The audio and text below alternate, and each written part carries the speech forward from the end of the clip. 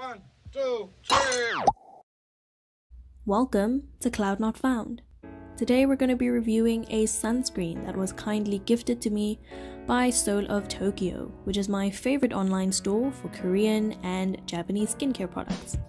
The sunscreen in question today is the Soothe Bamboo Sun Essence by the brand Keep Cool. It retails for 415 Rand for 50 ml of product.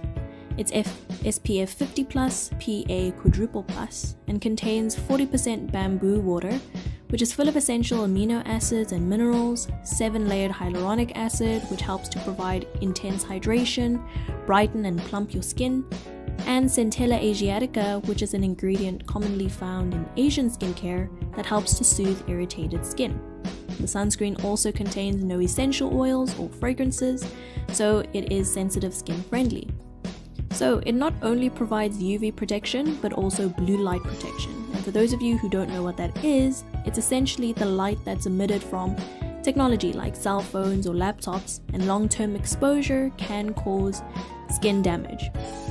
So when I'm looking for a sunscreen, I'm usually looking for something that's not overly greasy.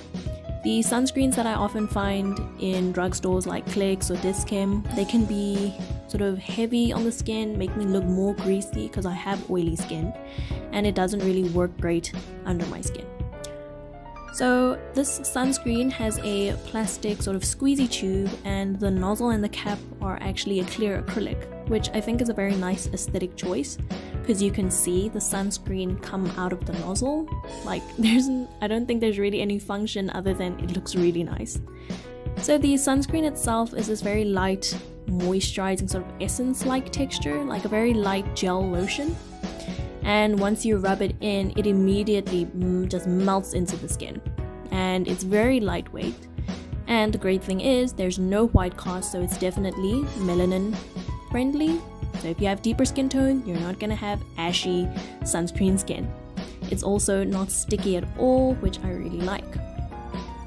The thing is, it actually came with stickers, which I thought was very cute on the brand's part, because I think what this would be good for is encouraging people to wear sunscreen, or just like to take part in doing more skincare, I suppose.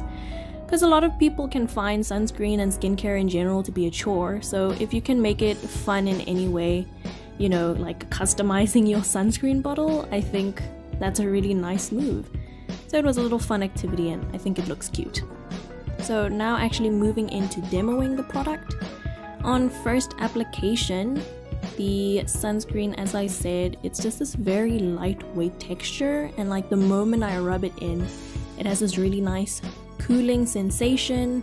It's not heavy, it's not greasy. It immediately just sinks into my skin and just gets absorbed.